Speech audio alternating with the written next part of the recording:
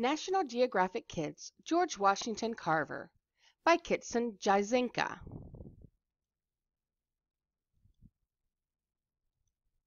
Who was Carver? George Washington Carver loved studying plants. He showed farmers how to grow sustainable crops. That helped them farm better and eat better. He also found that hundreds of things could be made from peanut plants. Growing peanuts helped farmers earn money.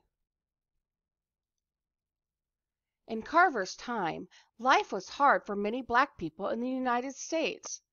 They did not have the same rights as white people. Carver felt that this was wrong. He used his ideas about farming to help change people's lives. Growing up, George Washington Carver was born on a farm near Diamond, Missouri, USA. Most people think he was born around 1864. No one knows for sure, but we do know he was born a slave.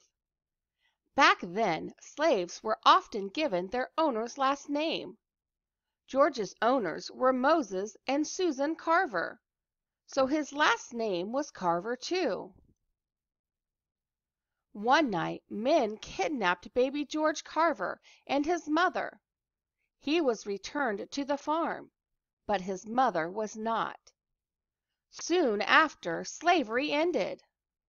Moses and Susan Carver decided to raise George. As a boy, he loved to explore the farm. He collected rocks. He grew a garden. He asked questions. In his own words, "When I talk to the little flower or to the little peanut, they will give up their secrets." In his time, Carver grew up in the Midwestern United States during the 1870s. Back then, many things were different from how they are today. Transportation. Many people traveled on foot, in wagons, pulled by horses, or by steamboat or train. Money. Most freed slaves had little or no money. They often traded for things they needed. Food. Few people shopped in stores for food. Instead, they raised farm animals. They also grew fruits and vegetables to feed their families. School. Children went to school in one-room schoolhouses or even old barns. Toys and fun. Children spent time outdoors and played with handmade toys. U.S. events. In 1872, Ulysses S. Grant was re-elected President of the United States. A love of learning. Carver loved to learn, but in his town, black children could not go to school. Carver learned to read at home. He had only one book. Carver wanted to learn more. At around age 13, he left home. He lived with a black family in a nearby town. There he went to school for black children. In his own words, "My soul thirsted for an education." Later, Carver wanted to go to college. Many black Americans still faced racism. One school would not let Carver in because he was black. But he didn't give up. He became the first black student at Iowa State College. He studied agriculture. 6 cool facts about Carver. 1. Carver grew up on a farm with horses, cattle, honeybees, and wheat crops. 2. As a boy, Carver helped people with their sick plants. They called him the plant doctor. 3. The U.S. Navy named 2 ships after Carver. 4.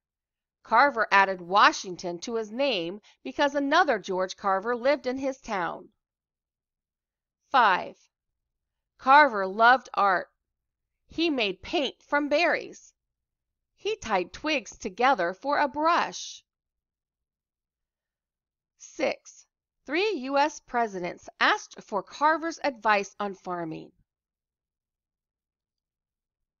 Helping others. After college, Carver became a teacher. He worked at a school in Alabama called Tuskegee Institute. There, he did important work with plants. He found many new ways to use sweet potatoes and soybeans. He invented hundreds of new things, such as paints, plastics, and dyes. He also wanted to help farmers. He built a classroom on a wagon. It was pulled by mules. He drove the wagon to nearby farms to teach about agriculture.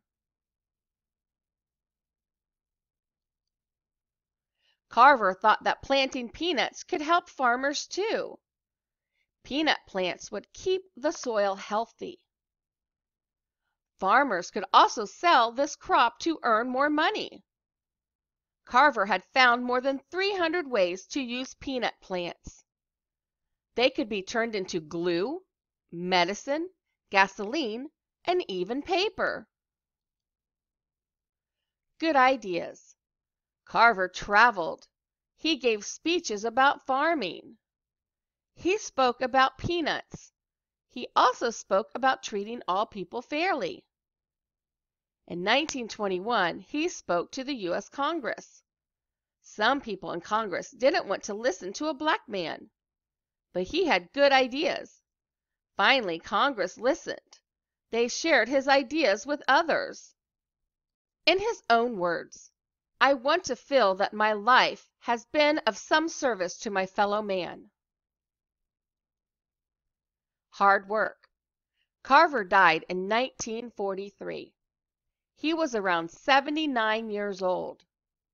Carver's hard work helped many people. His ideas helped poor farmers have better lives. His story shows the power of learning and helping others.